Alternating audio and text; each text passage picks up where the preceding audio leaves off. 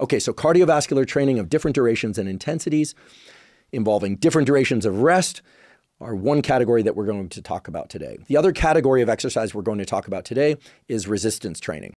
Okay, so set aside any kind of, like eye rolls or chuckles that you might have about single leg extensions as the total form of resistance training that's being explored, because yes, those studies are still informative. In fact, they perhaps even identified the lower threshold for the amount of resistance training and type of resistance training that could benefit the brain. I'll actually tell you this right off the bat.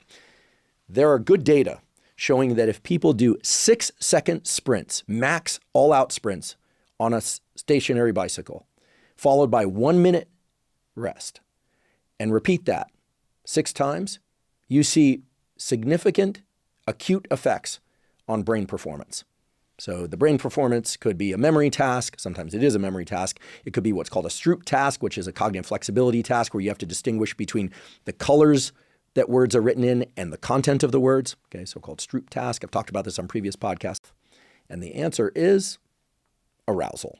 However, the answer isn't entirely arousal, meaning not all of the positive effects of exercise on brain health, longevity, and performance can be explained by arousal. But when I step back from the literature, again, an enormous literature, tens of thousands of peer-reviewed papers, many of which are done exceptionally well, by the way, as well as meta-analyses and reviews, I think it's fair to say that probably 60 to 70% of the effects of exercise on brain health, performance, and longevity can be explained by the specific shifts in our physiology, both bodily physiology and directly within the brain's physiology during those bouts of exercise, which is this increase in so-called autonomic arousal, which occurs during the exercise, but also extends into a window after the exercise is completed.